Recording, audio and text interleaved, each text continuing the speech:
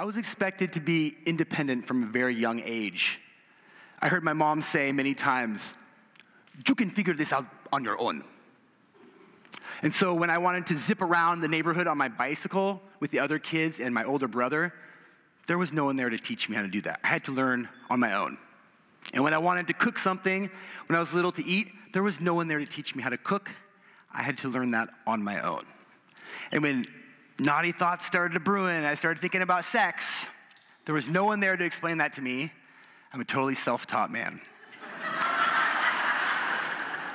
Much to the dismay of my wife. Now, bless my mom and my dad, bless their hearts.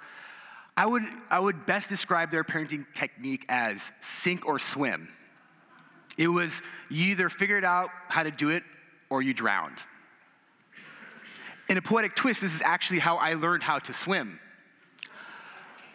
There was a lady who lived at the end of our street, and she had an underground pool, which is very rare in Oregon.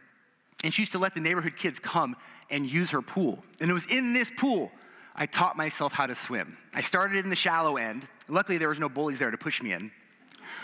Started in the shallow end, and I watched the kids who looked like they knew what they were doing, and I just kind of mimicked their motions. And then I went to the edge, and I slowly held on to the edge, and I slowly went down to where my feet couldn't touch. And when I was sure that I could swim back to where it was safe, I would let go, and I'd immediately swim back. And I would do this a little bit further each time until I got to the end of the swimming pool, to the deep end. And when I could let go there and swim back to where I was safe, I had learned how to swim. Now, I'm no Mark Spitz. I would describe my swimming technique as propelled through the water on sheer willpower. But I get where I need to go, and I haven't had any problems. Now that I'm a parent, I have abandoned this sink or swim idea. I want my kids to be independent, but I don't want them to learn in a rough way. I want to help them. I want to support them. I want to give them those first positive steps in whatever they do. So when it came to swimming, my wife and I got them swim lessons. And we told them, if you can become proficient swimmers, we will take you to Hawaii. Now, before you judge me, as a parent who takes his kids to Hawaii for learning a life skill everyone should know, this trip was already planned, but they didn't know that, and we used it as a motivational tool, and it worked, okay? So they learned how to swim, and we just went to Hawaii in February.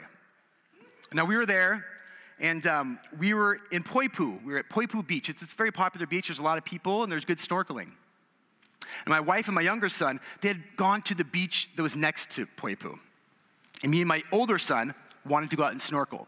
We had 2 snorkel masks. One of them was your basic snorkel, scuba mask with the snorkel. And the other one was this one piece. It covered your entire face, and it had a tube at the top you breathe out of. Now, I could tell that this mask was low quality. So I gave the good mask to my son, because when you're trying to be a super dad, that's what you do. We walked out into the ocean together, and when we got to the point where my son could no longer touch the bottom, I grabbed him and I held on, and he floated, and we walked out. And when we got to the point where I could no longer touch the bottom, I started to swim. I held on with this hand, and I swam with this arm. And he was able to see everything and snorkel. And we didn't go that far out. I started to get really tired, really fatigued very quickly. And I thought, this is weird because, I'm in pretty good shape. I'm an athletic guy. I shouldn't be getting tired like this. Maybe we should turn back around and get somewhere where I can get my feet on the ground. When I turned around, the shore looked like it was a mile away. So I started swimming really quickly and frantically. And the quicker I used my arm here, the more panic I got. As I yelled to my son, I said, "You've got to start swimming on your own." He just floated there. He couldn't hear me. And I'm going crazy. I'm going like this, and I've got one arm, and I'm holding on, and all of a sudden, it hits me. Sheer willpower may not get me to where I need to go. And that second act of my life was about to end, and I was going to breeze right through the third act. This is how it was going out. I wasn't going to make it. And so, in one last-ditch effort to get him, I ripped my mask off, and I said, "You got to start swimming. You got to start swimming on your own." And nothing. Still. So I think, this is it. I'm going down. And then just like that, there's a lifeguard on a surfboard right in front of me. He pulls me up on the board. Another lifeguard comes from the side. He pulls my son up on his board, and they paddle us into the shore. My son has no idea what's going on. And we get to the shore, and he says, yeah, I saw you were having some trouble. And when you ripped your mask off, I knew you were in a lot of trouble.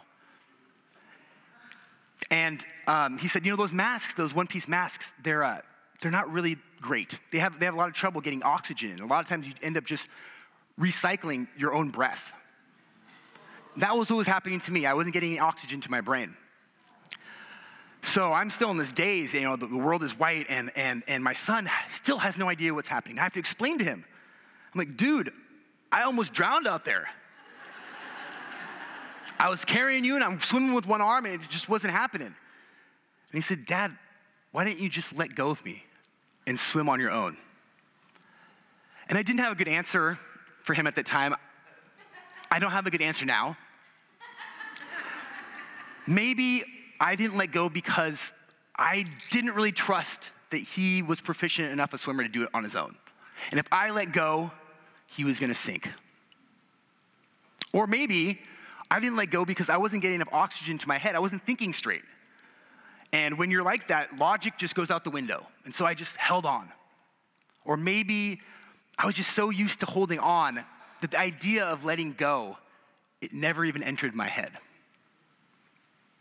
Well, I had to walk to the next beach, and I had to explain to my wife what had happened. And we both agreed that almost drowning holding my son was a perfect metaphor for my life. Because for the last several months, probably several years, I have had trouble being a parent.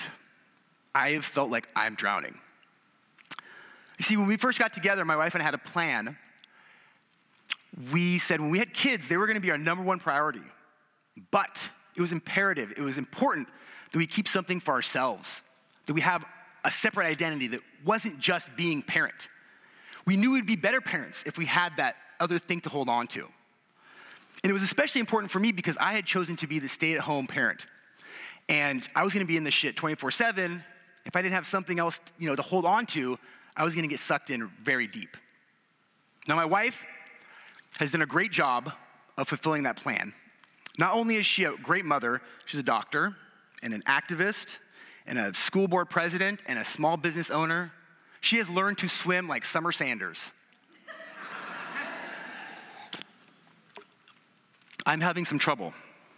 See, I put my whole self, my whole focus, 100% of my identity into being super dad.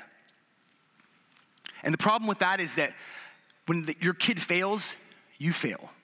When your kid fucks up, you feel like a fuck up.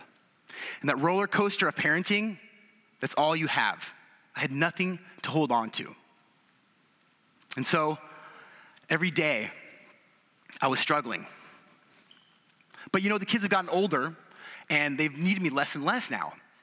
And there's this little voice inside my head that says, hey man, this is your chance to step out and get that thing, that identity, get something to hold on to. This is your chance to get that thing just for yourself.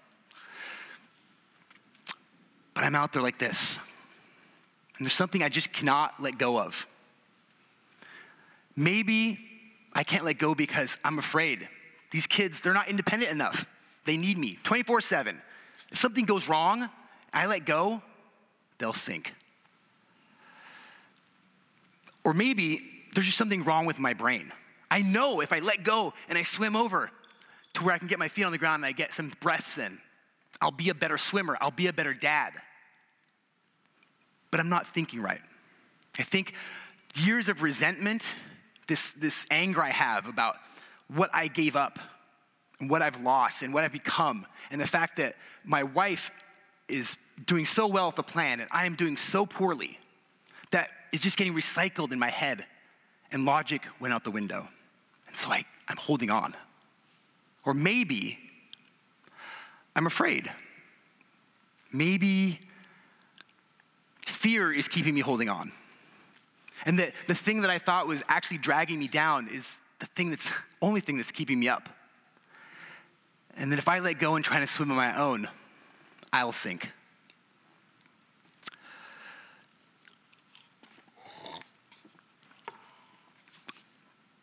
So, it's getting pretty bad. And I'm holding on, and I'm trying to figure out what to do, and the days are getting darker. And just when I think I can't do it anymore, boom, my wife shows up. And she makes me tell her what's going on, because I don't want to talk about it. I'm a man. And she pulls me on her board, and she paddles me in to shore. And I know I need help. So I start to see a therapist, talk it out. I probably should have done this years ago. And I start taking medication, happy pills. I probably should have done that years ago. And I realized that life is not just sink or swim. There's a third option. Rip off your mask and yell for help. And I did that. Now, I am a storyteller. Storytelling, being here tonight, is a gift for me because it's the one thing that I've glamored onto. The one thing that's for me. The one thing that is not being a dad. So I've moved toward that. I've gravitated towards that. And I did this one-man show. And I was so excited and proud about the show. I said, I want to do this more. I want to do it again. And so I started calling around to other theaters and cities, and which was amazing for me because I was being proactive about something that wasn't being dad. I was really trying to embrace this idea of being a storyteller. And so I got a couple theaters. And a couple weeks ago, I was sitting down to sign the contract for one of these theaters to perform. It's the Bovine Metroplex Theater in Denver, Colorado. I'll be there August 30th. If you're in town, you should come see. If you know anybody, tell them about the show. Tell them to come. Anyway, I'm about to sign the contract, and I can't. And this fear comes over me. I think, what the hell am I doing?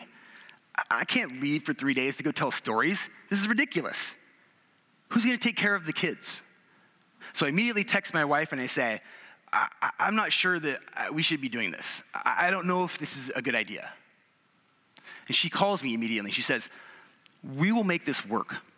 You have to sign the papers. Please sign the papers. So I do. But it's still a struggle for me. I'm out there with one arm.